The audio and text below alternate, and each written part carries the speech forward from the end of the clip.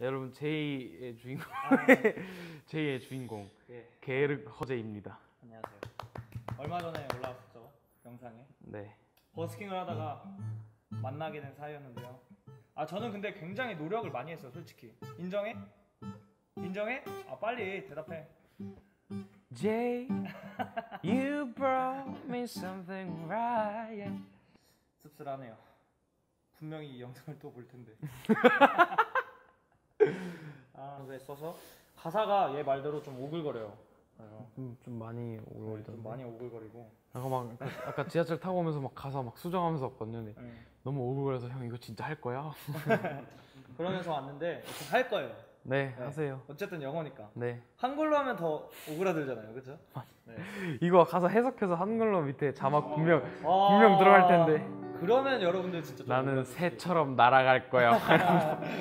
그런 곡이고요. 원래 되게 밴드 사운드가 크게 들어가서 이렇게 꽉꽉 채워지는 스타일의 노래라서 노래가 되게 단조로워요. 좀 일부러 그렇게 쓰려고 해서 좀 사운드를 꽉 채워놓고 쓰려고 그렇게 만들었고요. 그래서 어쿠스틱으로 이렇게 영상으로 찾아뵙는 거는 처음인 것 같아서 어떻게 이렇게 좀 채워질지 그게 좀 걱정이긴 하네요. 본인이 채우셔야죠. 네, 알겠습니다. 좀 옆에서 패드 좀 깔아주세요. 오케이. 네.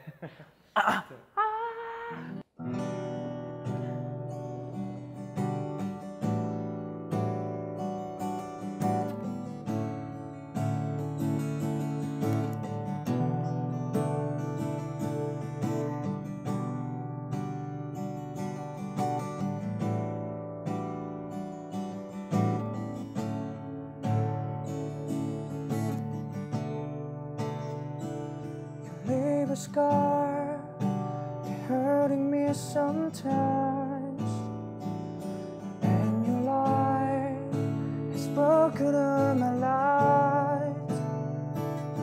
I want you to don't forget even my details. It's like even so will never be remain, burning like a star. Through my blind, I lost to you, I lost to you, burning through your cry, burning through my mind. If I lost to you, if I lost to you.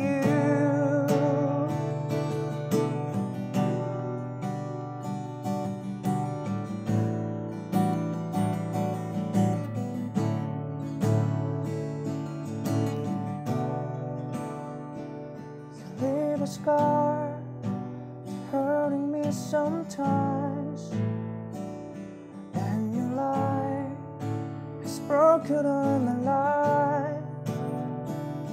I want you to don't forget my love, like a bird, like a fly, anywhere, burning like a star.